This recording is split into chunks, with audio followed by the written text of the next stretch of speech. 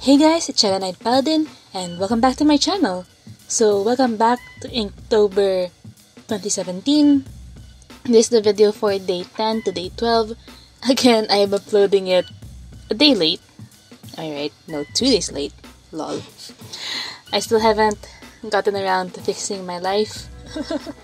And actually, these drawings were all made in one day because I was 3 days late at the time, and I just sort of said, I need to get it done, let's just do it. And then I was supposed to edit the video the next day, or at least the same day. I didn't get around to doing that. I came home late on Friday because the traffic was so bad. It was raining pretty hard. And I got home, it's already like 9 o'clock-ish, and I just went straight to sleep.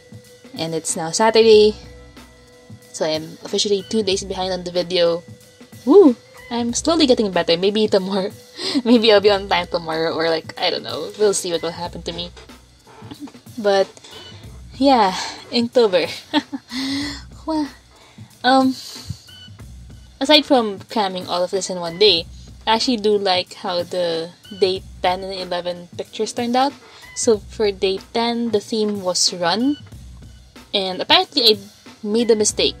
Day 10 shouldn't be run, it should have been gigantic.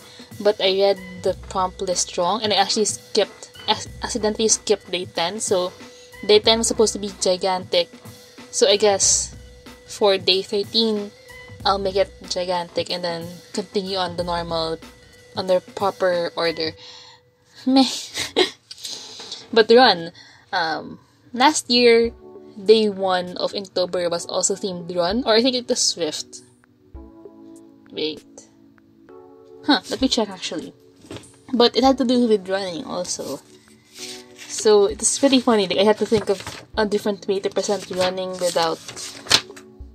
Oh, it was fast. Day 1 was fast. And I just happened to draw someone running. But yeah, last year's Inktober, I drew someone running for day 1. So for running, actual running, I had to think of a different way to present it. And I ended up with this, like, I don't know, it's just pretty fun. I would choose the person running, and I wanted to make this like lines that would indicate that he's going pretty fast. And then I chose like really hot or warm colors, so that's like yellows, oranges, and reds, to create a lot more action and heat to the piece. And I would balance that out a little with this like grayish color for his pants, and then I would include a little bit of black to balance out all the white space, and as well as the color on the piece itself, and that would provide a lot of contrast.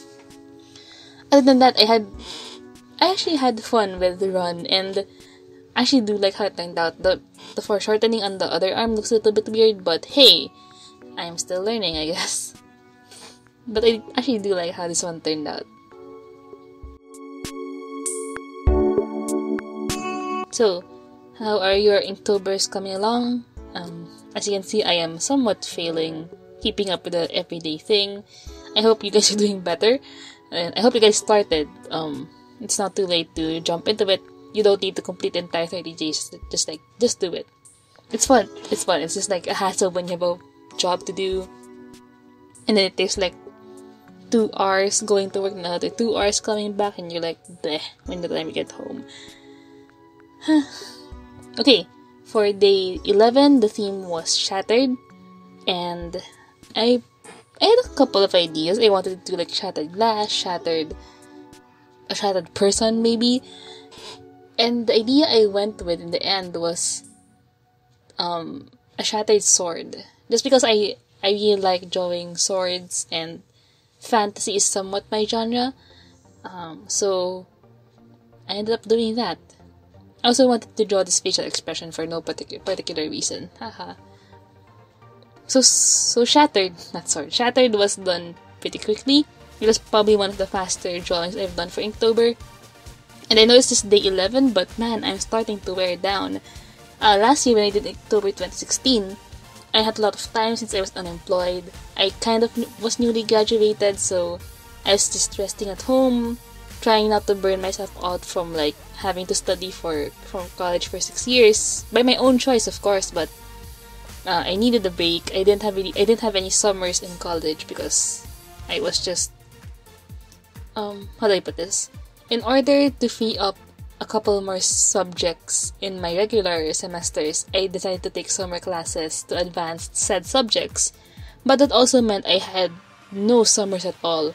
For the 2 courses I took, I was either catching up for my second course or I was advancing stuff for my first course, so I had no summers, and I decided after I graduated I wanted to rest for a couple of months.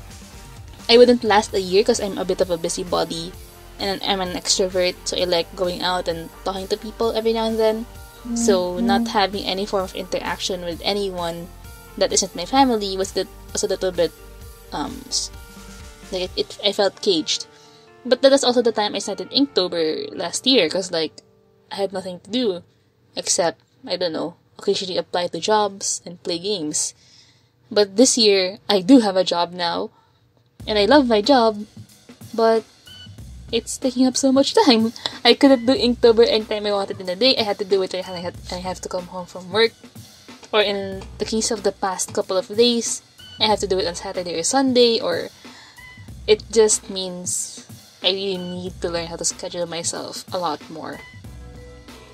My normal videos, I'm capable of doing it after work since I can cut it up into chunks and record it every day, or do one big recording on a Saturday, but since this is a daily challenge, I can't really do that. So by the end of that day of cramming all these Inktober pieces for day 12, I was already sort of exhausted. So I thought, oh hey, let's do a Faber-Castell Pit Artist pen piece. It's gonna be pretty simple. Theming, what's theming? Oh, you can theme tea, I guess, or chocolate. I don't know, I was very out of it at this point. So I just drew a mug that is theming with chocolate and warm, hot chocolate. I don't know, don't ask me what happened. I don't even know myself. So it was really quick, kind of stupid looking, but meh, you have those days. So I hope you guys are doing well with Inktober.